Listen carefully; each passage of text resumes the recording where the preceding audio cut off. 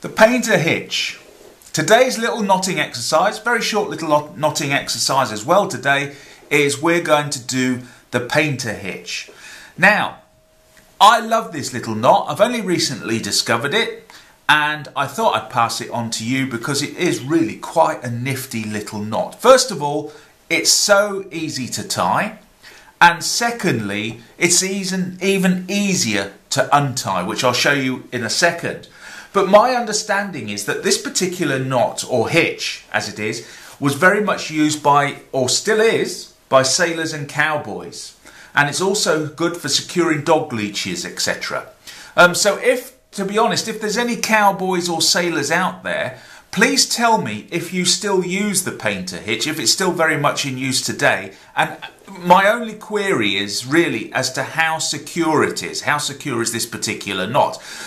Because if say for example I pull here now, if I just gently pull, I'm just going to gently pull so you can watch it unfold, but as you watch it unfold you'll notice that everything can be taken over the top like so, and it's come undone.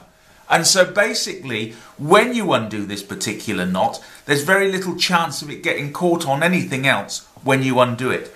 Now I understand that they also the cowboys use this particular knot for tying up horses. And the beauty of it is, if a horse becomes spooked, they can quickly untie this particular knot. So yeah, do tell me about that if you use this knot at all, and as to how secure this knot is. Okay, let's now get on and tie the Painter Hitch. Right, so let's get on and tie it. So here's my working end here, and this is my standing end going to my horse or my boat or whatever you're actually securing. So to tie this knot, so simple, absolutely, I love it, it's a dream. You basically form a bight in the rope like so and drop it over the object that you're going to tie it to. You then pull it through like so, and then basically as it comes through you get your fingers through, and this is my working end here, this is my standing end, and you get hold of the standing end like so and pull it through to form a loop at this end. So there's another bight there. So now that we've done that, we then take this one, form a loop here or a bight, and pass it through that bight there, and then just go round and tighten it all up, and there we have it. We have our Painter Hitch. And I'll just pull up on that really tight, there we go. And now that is secure, that's really secure.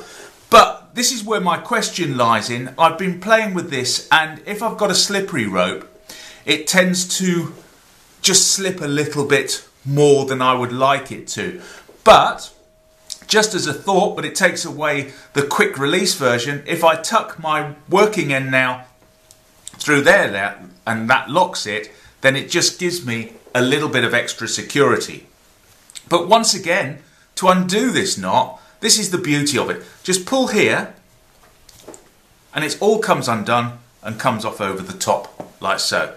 So let me show you that again. So here's my working end going round to my standing end.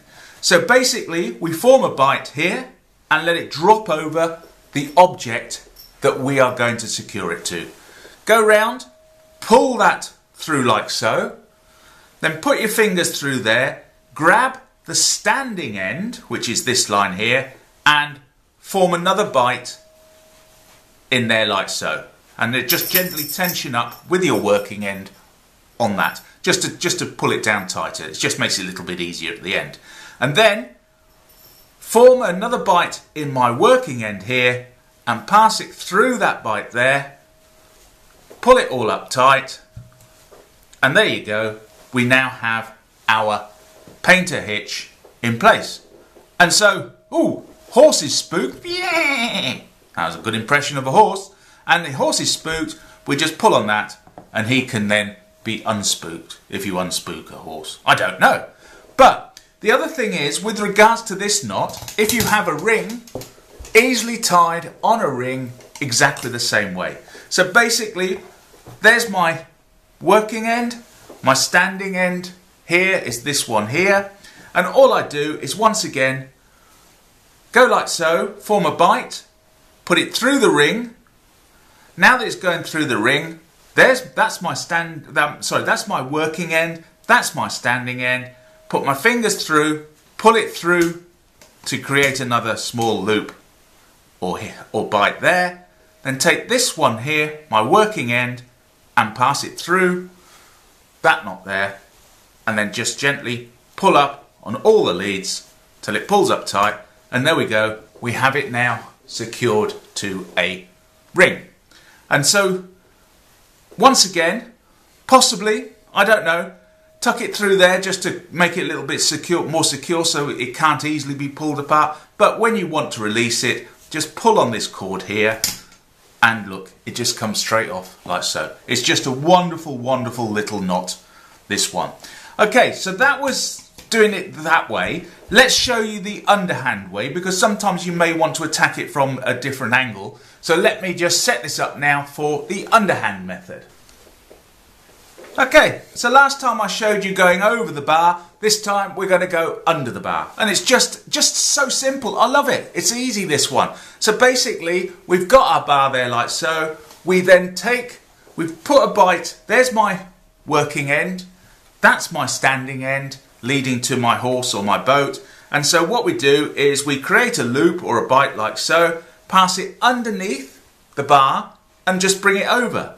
Then as we bring it over, we then bring our fingers through like so to create another bite in there, and then with our working end now, we take hold of that and pass it through that one there like so, and then just gently go round and tighten it all up, and there we have it. We've now secured our horse or our boat. And so once again, to undo it, all we do is just quickly pull on this here, just pull it through gently, and there it is. And then as I pull, it all falls off. It's just wonderful, wonderful little knot. So another useful little knot to know. So please, thumbs up, thumbs down if you like this video, whether you liked it or not, especially if you didn't like it. Please leave me a comment so I know what to improve in future. And unless you tell me, I don't know. Okay? And also, if you like this video, please do share it.